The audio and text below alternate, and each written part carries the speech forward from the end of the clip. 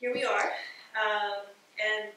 This evening, what we're going to do, before we get started, I wanted to point out, this is Green Tara, whose mantra Bob taught us this afternoon. And we can thank Craig for this. He printed it out for us, and it's a beautiful, beautiful version. Thank you so much again. So maybe at the break, come take a look. You can see her. She's, Bob, do you want me to talk about the image a bit, and correct me if I have it wrong? Sure. She's seated in a particular posture where she's got one leg coming out. So whenever you see a Tara who's got a leg extended, you know she's a Green Tara, because this means compassion and action. Right? So she's entering into the world to help.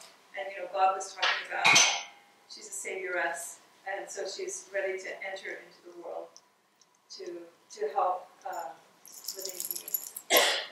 That's the and whenever you have in the tankas, whenever you have the sun and the moon, you often see one in each corner. As I understand it, and Bob will correct me if I'm wrong. It means the mastery over duality. Right? That the deity has the mastery over duality. What means that? When you have a sun and a moon on either side of the tanka, does that indicate a mastery over duality? Sort of, yeah. Sun and moon are also right and left channels of yoga. And it has multiple meanings. Yeah, it does. Okay. It does. So that's a good thing, mastery of duality. So, have a break. So what we're going to do this evening is we're going to take questions, and anything from the channeling, anything that we did from this morning. I know some of you had some pretty strong experiences during the break and lunch, and then of course we had Bob's wonderful lecture on Tara and the way to kind of confront this calamity that the goddesses have for us as an example. So, so anyone who has any questions on anything that we've covered today, we're going to go ahead and you can say, we can say who you'd like to answer the question, or if you want both of us to. Please speak in a bigger voice. I do have a hearing aid. They're not that good. Justin? During the meditations, you guys talk about visualizing ourselves as the deity. Could you both speak to that and what that practice is? I think it's called deity yoga, and how visualizing yourself as Tara and what that practice is. This was you used that. We haven't talked about that yet, but it is something that happens. So he's asked, did you hear it? Good question. Yeah, about when you visualize yourself as a deity. Yeah, he's asking about that practice. So that's in the area of Tantra.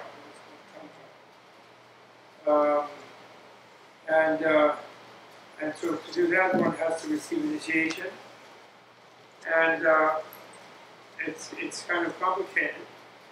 But basically it has to do with, you have to, in order to receive that initiation in Tantra, one has to have achieved some kind of level of understanding, not a total, necessarily visceral, full-scale understanding, but a level of understanding of emptiness. And so, in order to explain that, I have to explain emptiness, but this is Q&A, I don't really go into length, but I can maybe briefly say that emptiness, you've all heard of emptiness, presumably, in relation to Buddhism. Shunyata, wonderful word. And people wrongly thought, both in Asia and in the West, and there are some people in the West who still think, that emptiness is sort of equivalent to nothingness. And then some sort of dark space with nothing in it is emptiness. And I guess that's a kind of emptiness, but the Shunyata, emptiness, that is meant in Buddha's teaching, which is very key teaching of the Buddha, is equivalent to selflessness. And again, people misunderstood selflessness as to mean that you don't exist. And the enlightenment, as Buddha suddenly discovered, hey, I'm not here. And then he went out and said to people, we're all not here, so listen to me. Which people would have had to be insane to listen to that. So actually selflessness just only means that your sense of yourself as having a fixed identity that is unrelated to the things around you, that you have a point of subjectivity, that you have a soul, if you want to call it that, that is somehow absolute and in the sense of unchanging and completely unaffected by anything around it. And it's the real you. That sense, which we all subliminally do have, actually, unless we are somewhat enlightened, is what we're empty of. I mean, the object of that sense. Like if I think I have a real Bob in here, and it's an unchanging thing. And in ancient time, they used to have little images of people with little homunculi in their heart or something, you know. You'd see pictures like that. But then they put a little Krishna in there, or a little Jesus in there, or a little Buddha in there. And then that was when they wanted to make it nice, you know. Otherwise it was a little person like himself. And Woody Allen has himself, and Burt Reynolds in the Meaning of Life movie, they were in the brain, and looking out of the eyes, and they were pulling levers, and the body was a robot with a little mini self in there, which was the same old Woody Allen. Although Woody Allen, if you remember, he was going to be a sperm, so he bailed out to go out and discover what life was about. He let Burt Reynolds controlling the road. So those are all kind of, that's a jokey thing about the subliminal feeling people have. And if you think about yourself, if you introspect for a moment about yourself, maybe we'll do that meditation tomorrow. You sort of come to a place in the sort of back of your brain. We're very focused on our brains, of the Westerners. In Asia, it's more the heart, you know, Taoism and Buddhism. But we get into the brain, and we sort of think there's a point of awareness back there somewhere. That's the real me looking at everything, and I'm always the same me. I'm always the same.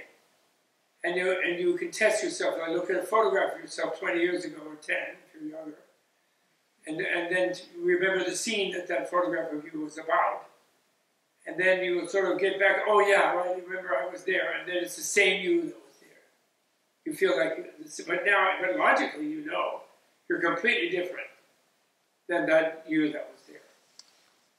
So this sort of rigid, fixated self-identity habit, as the brilliant, deep Buddhist psychologists called it, or self-reality habit, or self-objectivity habit, is broken through by pursuing the quest of emptiness. Because what emptiness means is that everything, not only persons, but also objects, like that table, when, you know, like Plato thought that table had an essence of tableness, which is what made it a real table. And that was just reflecting the subliminal feeling. Like the floor, we feel that there's something objective about the floor that's intrinsic to the floor, that's unrelated to its relational constitution and location, and even the atomic constitution of it, if you follow me. We don't feel it's just a relational thing, it's like it's a real floor. Modern sociologists of knowledge, which is an actual field, have a great expression for this. Things seem to present themselves to us as having a massive facticity. I don't know. It's like it looms up at you, oh, that's the real floor. And then you loom up out into the world yourself. That's the real me, I'm the real me. Right? So this intrinsic identity feeling that we have, and look at the Latin word identity. Idem means the same. So identity means sameness. So it's right there in the language. Anyway, that we're empty of that. See, there's no such thing. We are 100% relational beings. Body and mind. And the soul. And actually we have a soul. But if you define as soul, the super subtle body-mind that goes from life to life. The Buddhists agree that we have a soul. So selflessness doesn't mean soullessness, actually. It just means there's no fixed thing in all of that. It makes it what it is. It's relationships and its processes make it what it is, and it keeps changing what it is. So therefore, the realization of emptiness, at whatever depth that one realizes it, liberates, in a way, it liberates one in one way from being stuck in it being a particular thing that never can change.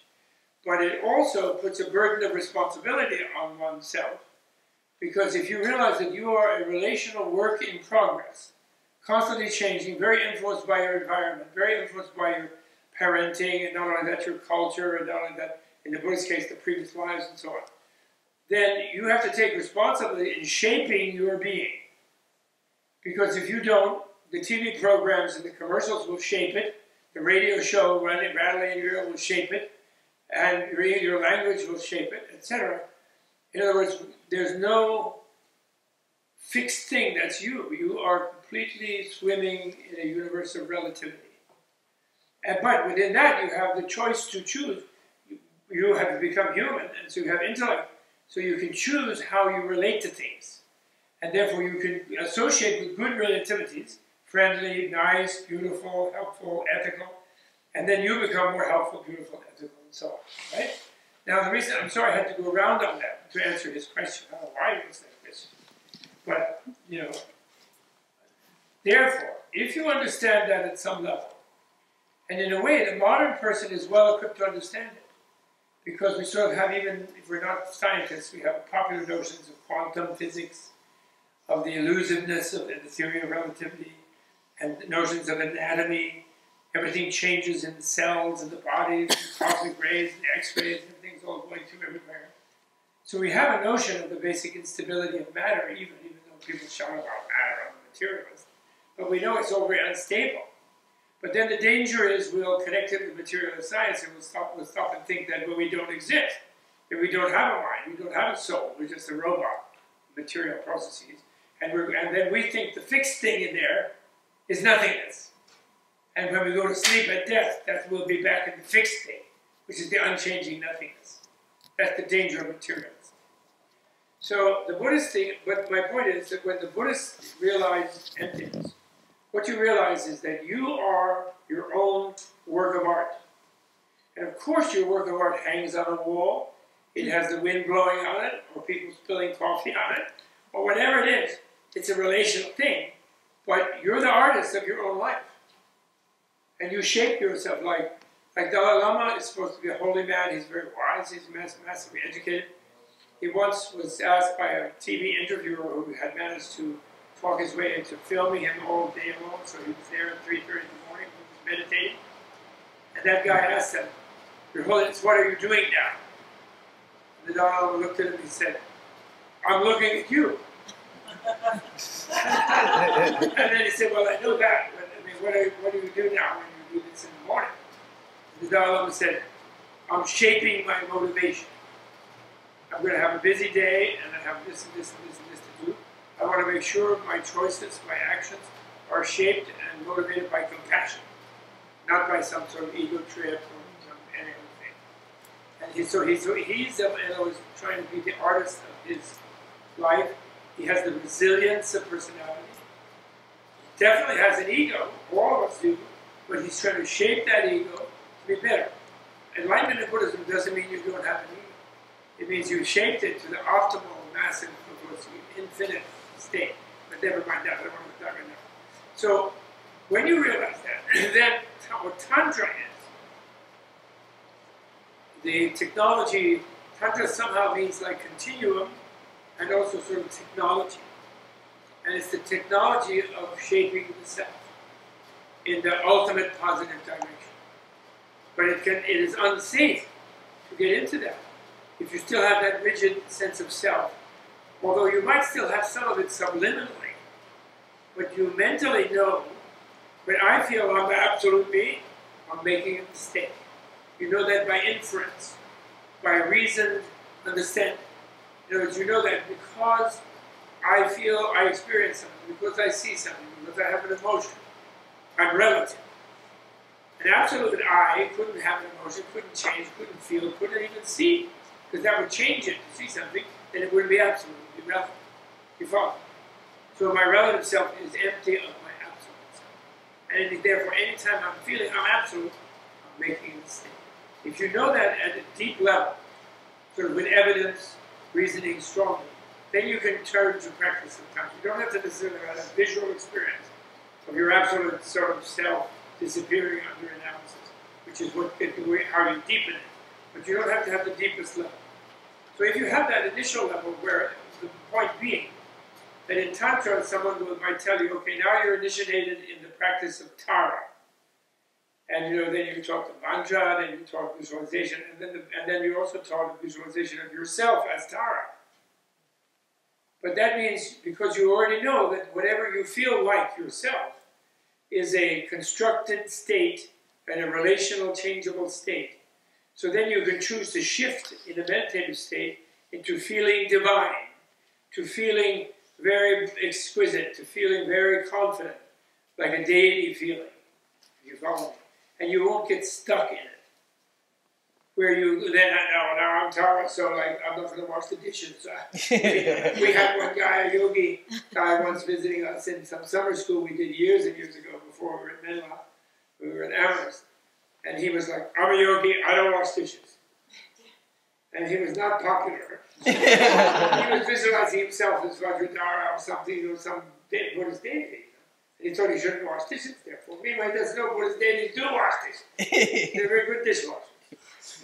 So the answer to your question is that it's a marvelous aesthetic thing. Tantra uses aesthetics and it uses psychology because there are some insights that you can't have on the basis of I'll never understand and I'm so humble and I must be ignorant and so forth. So you then experiment with a state where I'm totally aware of everything and I feel totally great and I'm made of bliss, and you visualize that. And by visualizing yourself like that, even though you know at the same time you don't really feel like that, but you sort of develop a stability of, it's like you're going on, and then your mind wanders off into something else. You bring it back to So when you do that kind of thing, I'm Tara, and then the mind wanders off, no, I'm not, I'm Bob, and then not even female, I'm Tara, and I'm feeling pissed off, and I have a headache, and blah, blah, blah. And then you bring it back to that. Then you deepen your feeling of what you can aim for to actually become. So they say you cultivate externally, you visualize your body as Tara's body, and mentally you visualize your mind as having Tara's Buddha insight and Buddha confidence and Buddha pride, actually, they talk about pride, Buddha pride. And this gives you a certain kind of experimental state, like being in a mandala and something, where you feel secure in a certain way, and you can open your sensitivities and your imagination, etc. But it's unsafe to do that, because if you have this still, you have never seen through, if you've never examined, and therefore seen through to some extent one's visceral sense of being a fixed being. Because the danger is that you'll transfer your sense of fixity onto some fabulous magical thing. Because some Lama told me in a ritual that I was Tara. And then you go around acting like you're Tara, and it reinforces your habitual ordinary ego, if you follow me, ordinary egotism. You get it? So you move back and forth in a way. And you have the flexibility, the resilience of identity to shift back and forth between your Tara identity and your ordinary identity. You follow? And of course in Tantra this is very profound. And males will visualize themselves as female in long-term meditation. Females will visualize themselves as males in long-term meditation. Sometimes a single person will visualize themselves as a couple in erotic embrace. Sometimes they'll visualize themselves as a multi-armed, multi-headed, multi-legged, ferocious deity, etc. In other words, and all of those visualizations, when sustained with systemic concentration and strongly cultivated concentration, actually affect the structuring of the inner nervous system in a very sophisticated, scientific way. It's very highly very high tech. And it's a magnificent tradition, actually, it really is. But that's what that is.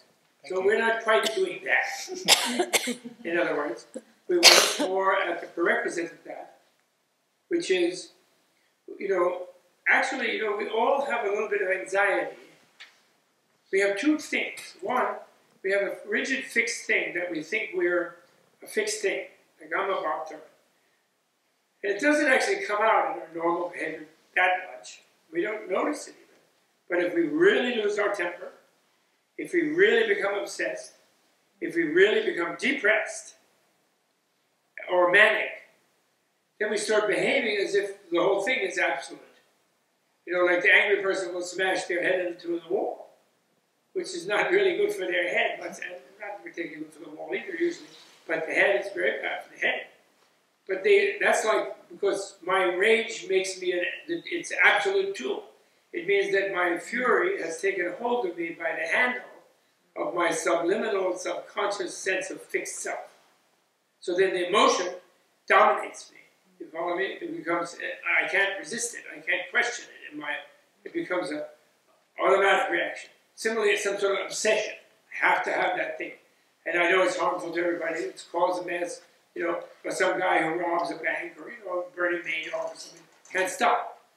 So that's also because that emotion takes him. He becomes a tool of the emotion. He loses his reasoning.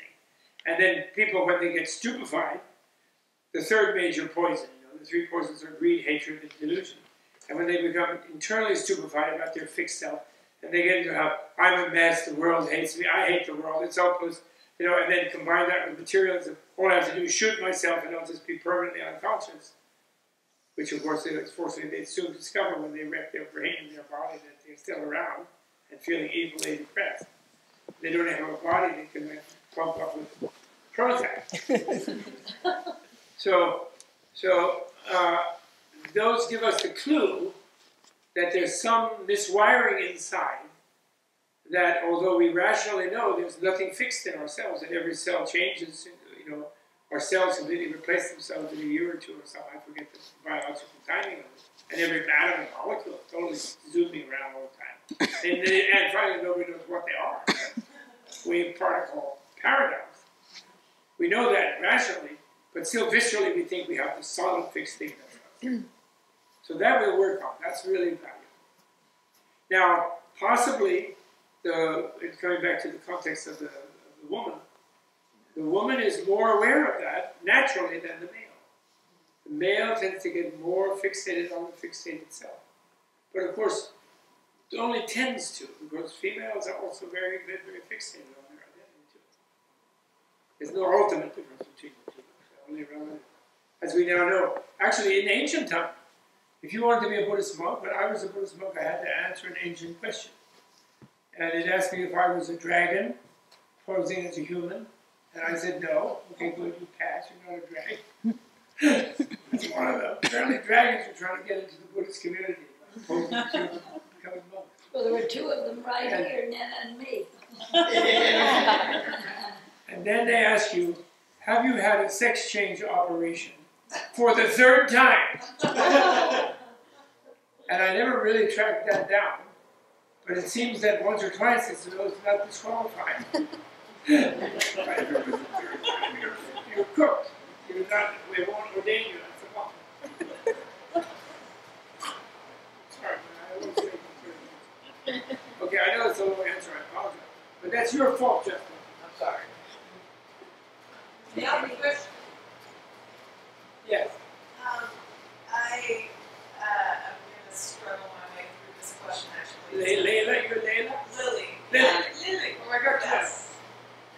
Thank you. A little limited by my words a little bit, but I was thinking about this. I've done quite a bit of thinking about this, the concept of I and ego, and the journey through navigating that, the differentiation of that, for lack of a better way of being able to put it.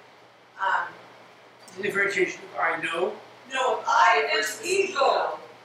Oh, I you.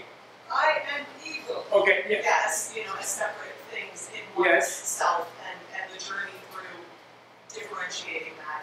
Yeah. And I'm just curious, it got me thinking about basically what you were saying actually about the faults of the feminist movement, and that we live in a very patriarchal society, and what your thoughts are on basically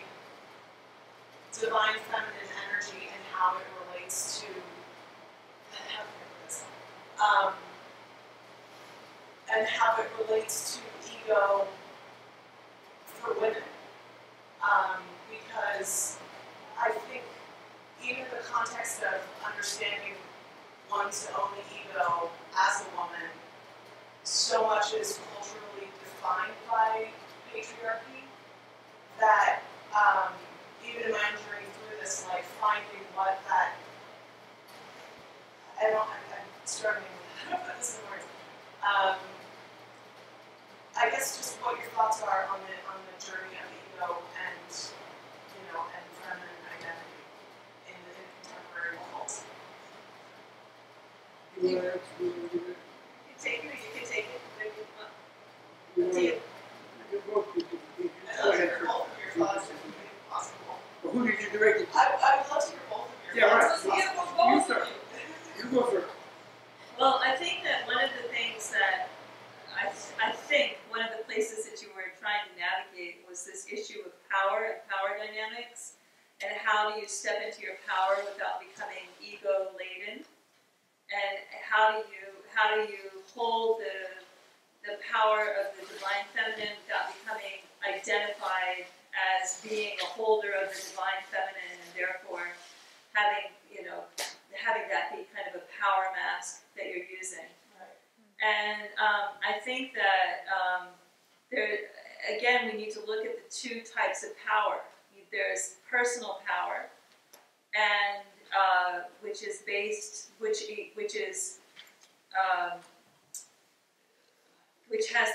has more of a tendency to become in that latent, crystallized place that Bob is talking about, where people are using the power of their own will, using the power of their own identity to try to take power or have power over someone else's identity or personal power, right? And those kinds of power exchanges are characteristic of the exchanges between males and females in a cultural context. And most cultures have structures and ceremonies that prescribe and intensify and solidify the power exchanges. For instance, you have even today in marriage ceremonies, you have the father giving the daughter to the husband, right? So there's definitely, like in this ceremony, in this cultural structure, there's the very clear message that the power of the female, which is essentially the reproductive, generative power of the great feminine, is owned by the father, and the father is now transferring it to the husband, right? So those are the kinds of power exchanges that males and females get caught in the cultural exchange.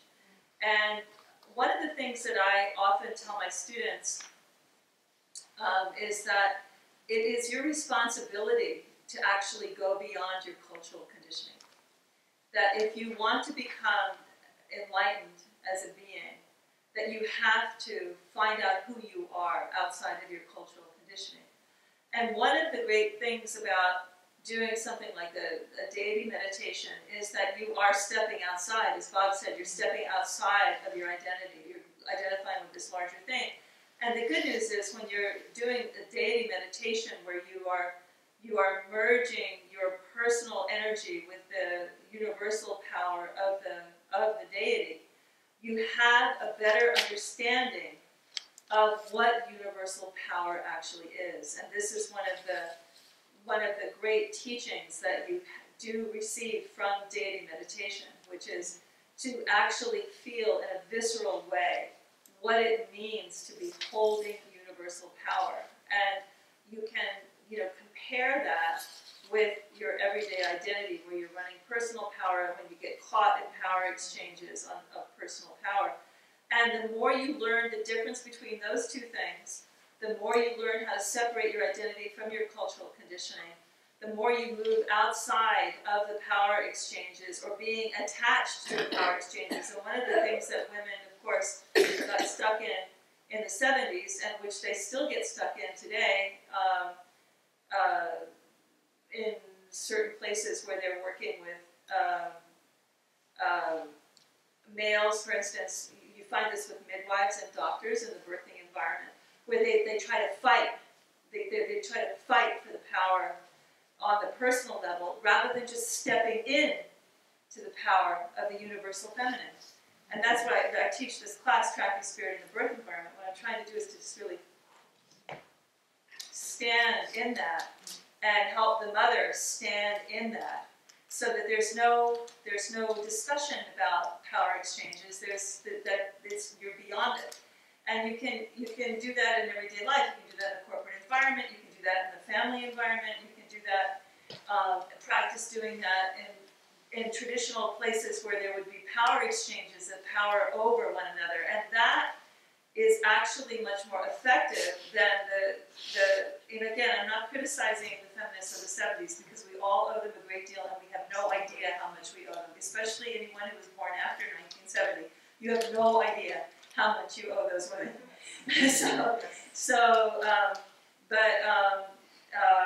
But they were caught in the power exchange place, the exchange of personal power. And here, when we're trying to cultivate the sacred feminine, we're trying to cultivate, and this is why the daily meditation is so helpful, cultivate what it is to actually hold that sacred feminine power, and there's no discussion.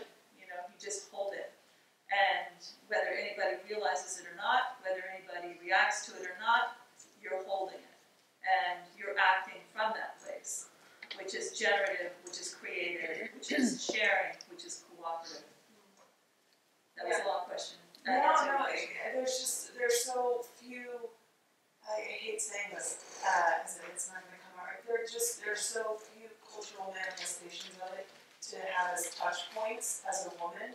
I mean, as far as like the broad, You're not going to find it within the cultural context. Yeah, no, and that's my ego is saying that to you, Yes. and that's why I brought up the ego point as part of that navigation, because you answered it in a way that I'm processing. I'm sorry. Okay. You have to go beyond the cultural context. Yeah. There are very few examples of the divine feminine in the dominant Western cultural paradigm, because women have done a number on themselves by giving up their power to men for their own devices, right? And so it's not like they're the victims, they did it, right? And so it's a matter of taking back the power on a personal level, and then dedicating your personal power to understanding, how do I hold divine power more effectively, so that I don't get caught in these kinds of power exchanges, believing that someone else has power that I need, or that I have to give up my power to someone else in order to get something, right?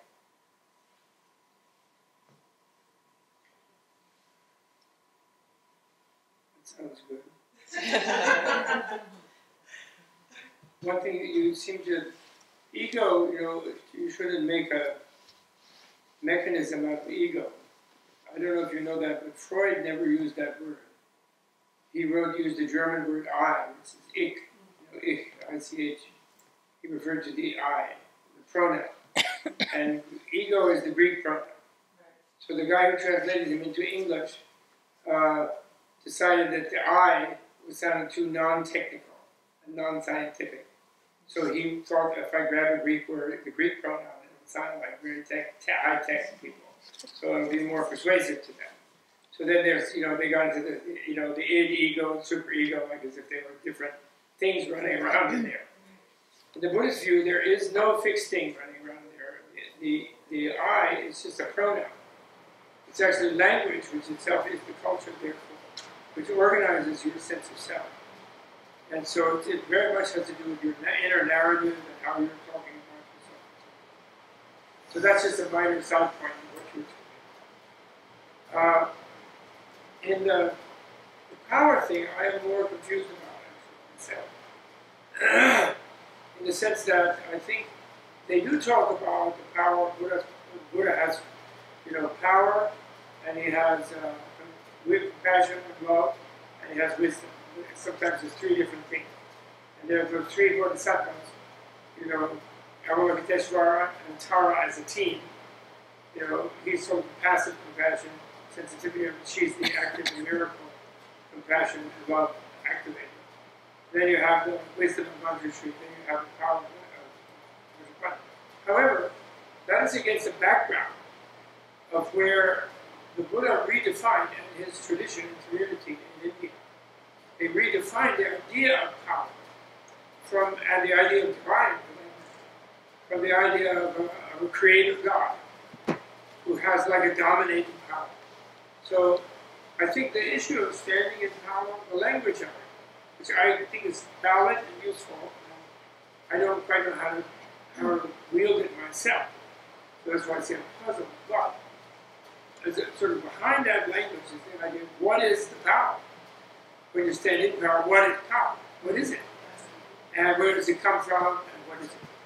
And in the Buddhist discovery, Buddha's discovery, that power comes through surrender rather than conquest. Conquest occurs by someone feeling powerless, and therefore somehow thinking by doing something to someone else they're going to get power that they don't feel they have.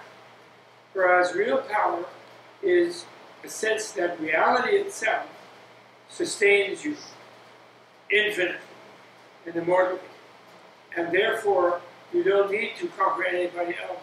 You somehow have absorbed everything else in a certain way already, and it's not even different from you. And that gives you the much greater power, because in a way, it's like, you know, the guy referred to Manjushri, and Manjushri has a very fierce form related to the Emptiness teaching, which is called Yama Antaka. Yama is the Indian god of death, and he has a buffalo head, not like a Western bison, but an Indian buffalo, with short hair and spreading horns like that. A mahe, as they call it in India. I don't know if you've been to India. It's a kind of buffalo. It has black, and has things like that. And so the form of Yamantaka is a being with an infinite number of buffalo heads, something like that, and many arms and legs, like sort of reflecting back to Yama, infinite Yama. So in a way, he scares death to death. But then death can't die because there is no death anymore. So then death becomes a protector of life. It's like immortality through love as the death of death. It's really sort of cool. It's really the transmogrification of power, actually. But Manjushri can only do that because Manjushri is not holding on to a rigid core that is opposing the rigid core of the Lord of Death. The rigid Lord of Death has rigid, he kills it.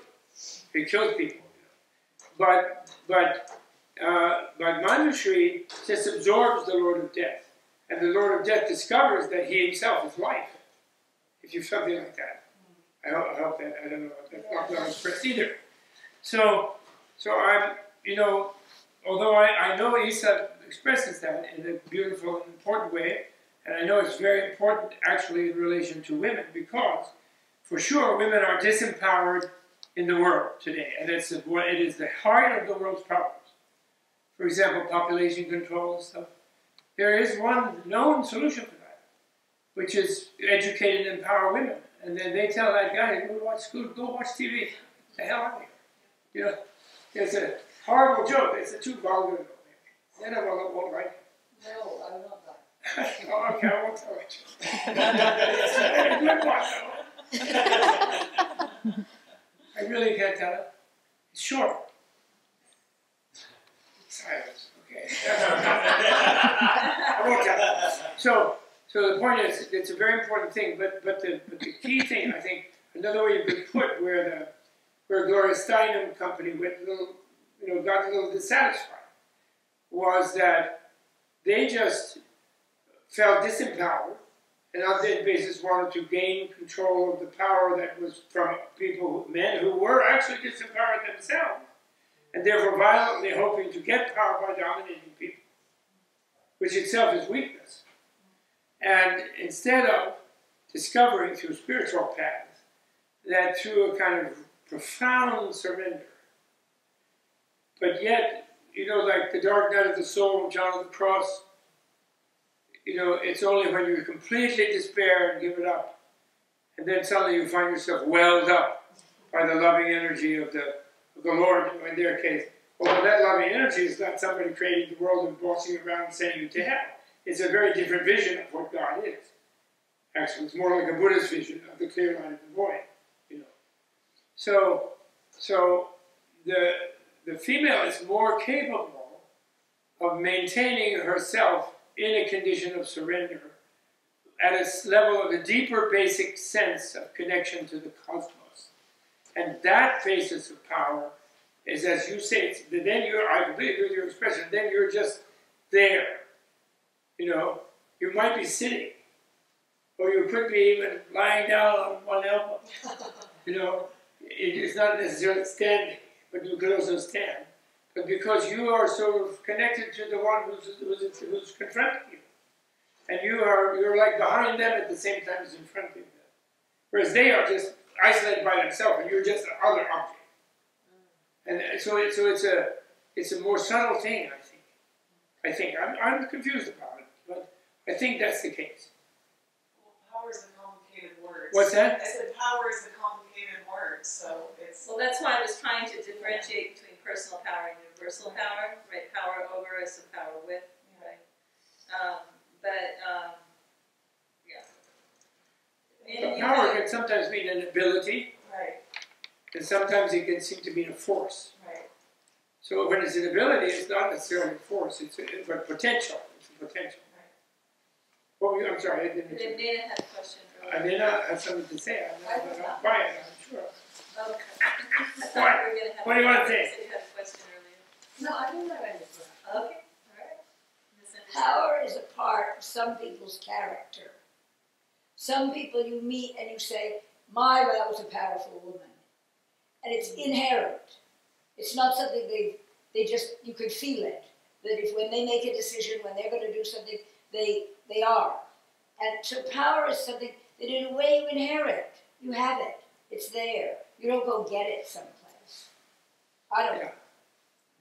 Ideally. Well, if you deeply know that, you have it. One of the issues is that people, but one of the issues that I was talking to is that many relationships are based on power exchanges, where people are trading they're trading personal power, they're trading some aspect of their power to someone else, hoping they're going to get something for it.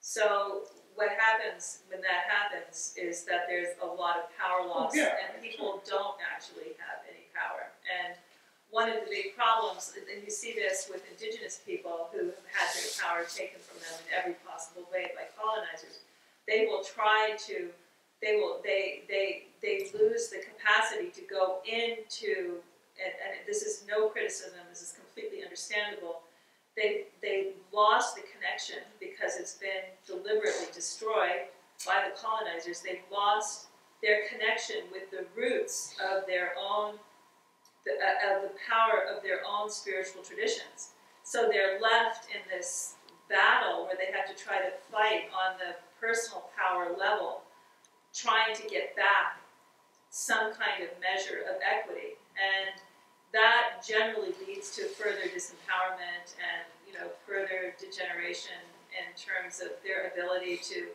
understand their situation, understand what their identities actually are, because they become totally identified with this struggle. And again, the way that ideally, and you saw this like in the ghost dances in the late 1800s among the Plains Indians, where they were trying to go back to the roots of their spiritual traditions in order to confront this terrible struggle on a personal power level between the whites and the indigenous people around the time of the Trail of Tears, of the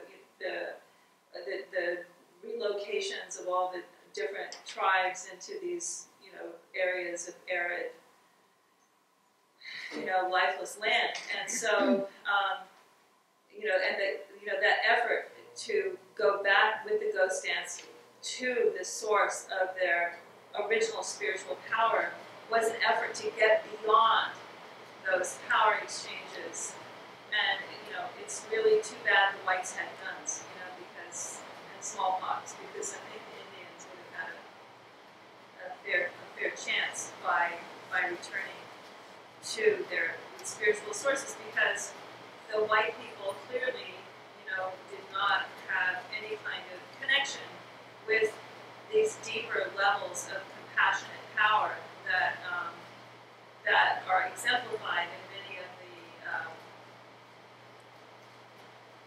teachers and guides in the shamanic traditions. Of course, they talk about this compassionate power in terms of God, the Holy Ghost, the Son of God, but they were not acting from that compassionate place in interacting with the indigenous people. So there's no, I'm just getting a little bit lost here, but I'm just trying to really just show you that there are situations where there are not, people do not have endemically in themselves a sense of power that they have developed or that they can stand in because they have had experiences on a cultural level where that kind of holding of power is not permitted, or that if they try to hold that kind of power, they are confronted and they wind up again in these power struggles of power exchanges on a personal level where everyone loses. And that is the more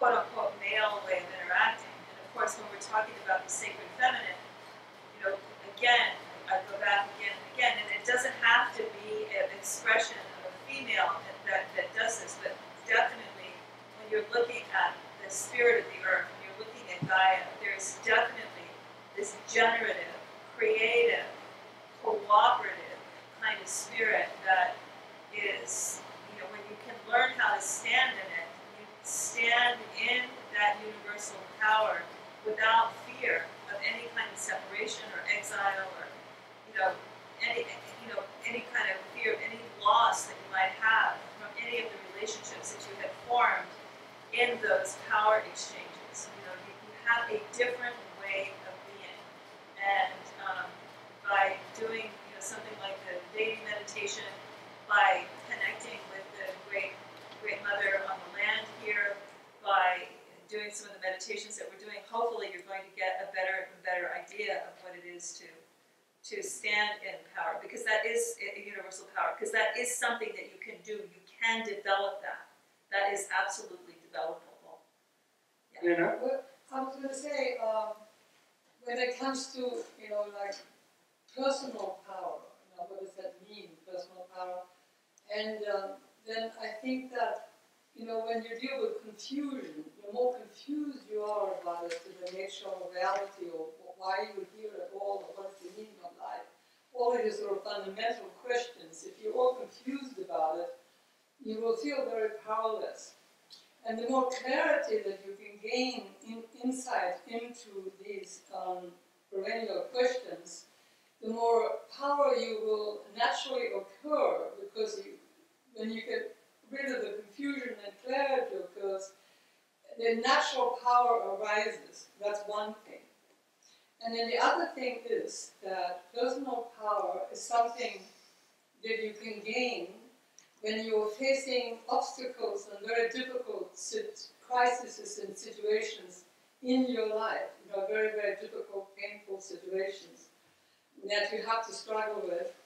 And if you are able to go through a difficult experience and come out of it, okay, then you will naturally be much, much stronger and have regained a tremendous more personal power, in my opinion. Mm-hmm. So I think that, I'm talking about universal power, I'm talking about personal power that each one of us can have.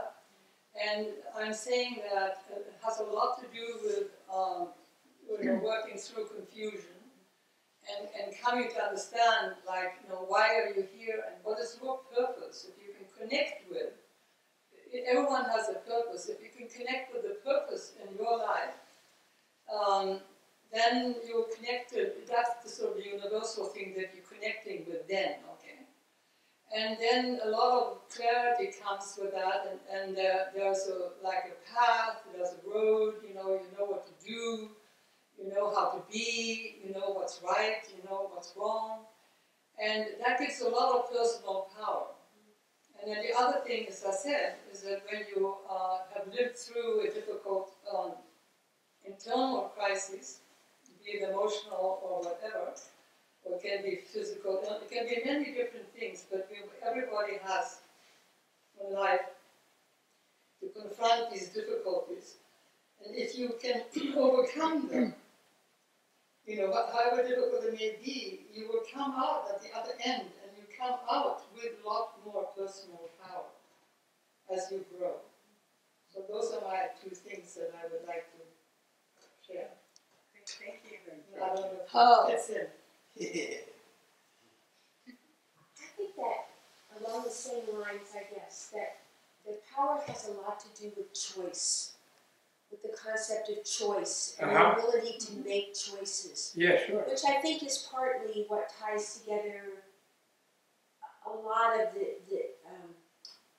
we could talk about the Native Americans, we can talk about many disenfranchised groups today, what the women's movement in part was about giving people that sense of choice, that you had a choice, and that in the same way when you go through something that's hard, you have a choice of how you respond. And in Buddhism, at least for me, part of the learning for me was about the choices that I could make and how I responded, and how I respond to someone who's not as kind as they might otherwise be to me, or who makes my life not as smooth as it might otherwise be, or gives me an obstacle. And over time, many years, a long time, I'm 67, it took me a long time to get to this. I can actually see that when someone presents me with a painful opportunity, that I actually have a choice. Be really positive. That I have a choice to say, do I want to be angry? Do I want to be hurt? Do I want to dissolve? Or do I want to really thank them for that opportunity to learn something? That's awesome. Or move something. Yes. And at the same time, in my ego part, see it as presenting them with an opportunity to That's very good. when people say really hurtful things to you, and not often do people, but sometimes they do to me, it took a while to see, what a struggle they must have, and that this is the way that they chose. They thought this would make them feel better. Who is this? If someone says something to you that's really for instance, you can take it as about you, or you have a choice, or you can say, I'm really sorry that you have to be going through this, and this is how it manifests. I like to say that it takes me not like 5 minutes to get to that. It takes me sometimes like 5 days, or maybe longer. But it's back. The reason I'm just saying this is that to me is power. But I recognize that not everyone has power, and that sometimes we expect people. We say to people, "You have the power to be different," but we're asking them to do that in the midst of a whole lot of places where they don't have choices. I have choices in almost every area of my life, and so that gives me that sort of freedom. But that's how I think about, really what power is and what it is that we're trying when we say we want to empower someone. I want to give you the choice. You're making me think of. I just finished writing a review of a wonderful book by a wonderful woman who lives in Beijing, whose mother is Tibetan and father is Chinese. Her name is Tseling Oser, and she has received awards and so on, which she's been not allowed to accept by the Chinese government. She's often put house arrest, her blogs are shut down, things like that. Yeah. But she managed to get a book out there called Tibet on Fire, in which she is kind of studying, in one way, celebrating, worrying about, and paying profound homage to the 152 Tibetans who have burned their bodies in a situation where the Chinese have done everything conceivable to provide them, to deprive them of any possible choice in what to do, what they think, they say, what they do. And so, and people are very, in the Buddhist world, are very freaked out about it. What are these people? They're not Buddhists, they're committing suicide, they're hurting their body. And even some Tibetans are acting like this, some really weird thing. But it's so brilliant, you know, what you said made me think so strongly, because in the only way they can voice their choice and say, okay, you people have like tried to lock us up and put us in your materialist communist machine and say we have no right to choose to be Tibetans. We have no right to choose to live as we wish to live. So now we will die as we choose to live. And but we won't hurt you in the process. We'll give you an opportunity to wake up to the stupidity of trying to domineer us in the way you have done for 60 years. And we are going on to a more glorious future. And it's very interesting that Western people call that self-immolation. But the Tibetan language does not say self. It says immolating one's body, or immolating or offering one's body. It doesn't say immolating oneself, because you can't burn yourself, because yourself will continue. But you are giving away a very precious body. And some of them were very young, many women, as well as men, many nuns as well as monks. And the Swedish was cheerful people. She tracks down some of the past and what they said. And, a few of them. The Chinese make it really difficult to get to them and find out. Try to pretend they were all neurotic or they were all like they're terrorists and something. It strikes terror in the hearts of the dominator. When someone has that degree of personal freedom that they can make an offering of their own body. Okay, here, you want to dominate my body? I'm sorry, you have no right to dominate my body. And you can't kill me because I'm going to give my own life before that. It's very grim, but it's incredibly powerful. I remember only recently that I used to give a calculus of world peace. And, because the world is complete, one reason we can't solve it is we're totally militarized. And then the militarization internally in nations of their police forces is just the same as the militarization of their military. Same thing. And so I used to say, we will never have world peace until more people are willing to die not to hurt another person, as now are willing to die in the process of hurting other people. And I never even realized that these 152 Tibetans so far, and there are probably others who are not in this present wave, they are the beginning of that wave, anti-militaristic, nonviolent wave, where the nonviolent person shows the same willingness of the military hero conditioned to run into the machine gun to get their bodies over and win the battle, do you know what I mean? Which is also giving their life, giving their body, right? But that's to hurt other people. And these people are doing that not to hurt, and they're showing their freedom of choice. Thank you. What is your name again? Nancy, I'm one of the Nancy's. Nancy. Oh, Nancy. Nancy. Thank you so much. I'm sorry, I don't mean to be so grim, but you mentioned Native Americans, and I thought about Indians. And it's a genocide that is going on there. And it's a marvelous. I'm so like moved by that. Another question. Yes, dear. Actually, you said you wanted to shorten things and not before 9 o'clock. So it's now 4 to 9. Any burning question? And I think the word burning is something loaded just now. I know. But any burning question? No? Maybe we meditate for a moment. Just a moment.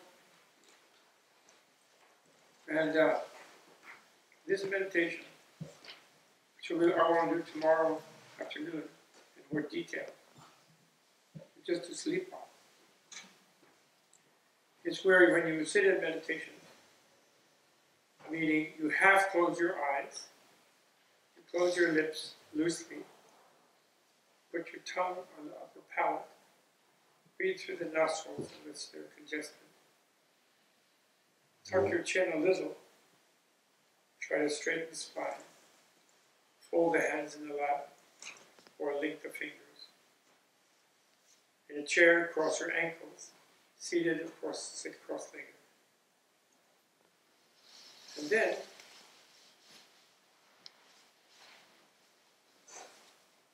so our special Menla thing is to feel the presence of the healing Buddhas, the deep dark blue Buddha, or the healing Taras, or the Great Mother, as sort of infused in the earth, water, fire, wind, all the elements within you and around you. And don't feel your usual isolated self with various self-descriptions, self-narratives that you're not a good meditator. And just let yourself float and be buoyed with the infinite positivity imagined around you.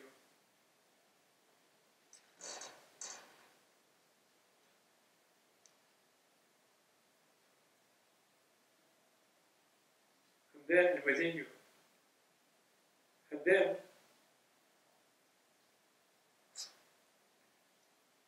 turn your awareness into yourself as if you were looking back into your own face and into your own brain and into your own skeleton and body and flesh and blood and organs and nerves and whatever sense of your own psychophysical complex you have.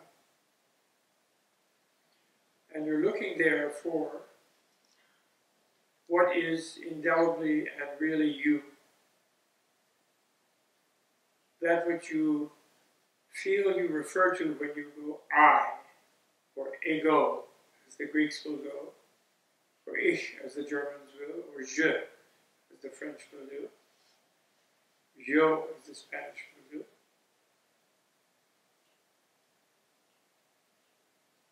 And what quickly will come to you is you don't really know where that I lands. You don't find something shaped like a bar with flanged ends, standing straight up like the letter I, where the I fits on. You don't find a piece of flesh. You don't find a position in you amongst the millions and billions of neurons. You don't find a bone in the middle of your spine. You don't, certainly it's not the beating heart muscle. And this might make you, should, if you look smartly, if you're a little anxious, and if you do it with a sharp intelligence, might make you feel a little dizzy. But now you welcome that dizziness. You don't feel bad about it. You don't feel anxious about it. You say that what this is I'm beginning to feel myself, my sense of fixed self melting. And you let yourself melt. And as you let yourself melt, and then you get a little worrisome feeling, oh, maybe I'm no one, oh, maybe I'll lose track of who I am, oh, what. Then keep embracing that, and then try to reflect on the fact that the infinite energy of the Great Mother, the Earth Goddess, or Prajna Paramita, or whoever we're calling her, holds you in her emptiness womb, infinite emptiness and compassion womb, in total security and nurturance and nurture. And peaceful. She's not prodding you to do anything. She's not dominating you. She is the bed of infinite energy you rest in when you feel you melt away from your sense of self-control, of self-maintenance, of self-erection, of self-standing, self-positioning. As you melt that down by not finding any real core there,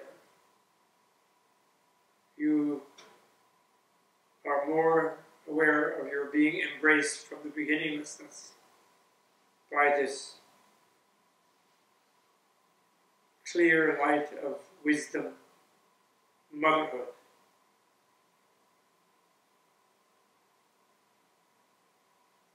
And therefore this leads to the sleep yoga of Menla, which you do when you sleep.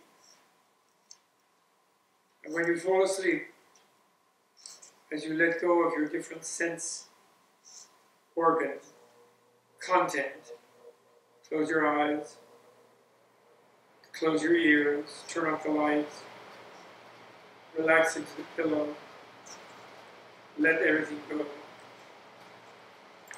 Don't indulge in the idea that you just become unconscious and lie in nothingness. Feel the clear light of voidness, the clear light of emptiness, the clear light of the void. The bliss of the mother is where you really lie, when you let go of your own muscles and cells and fibers and nerves and organs. The mother embraces every one of them and infuses them with new energy, renews them. And they draw infinite renewal from her supercharging infinite presence. So then when you wake up, you rise from the clear light of reality and totally recharge. Okay, Dane, that's it. Let's go. You get to sing.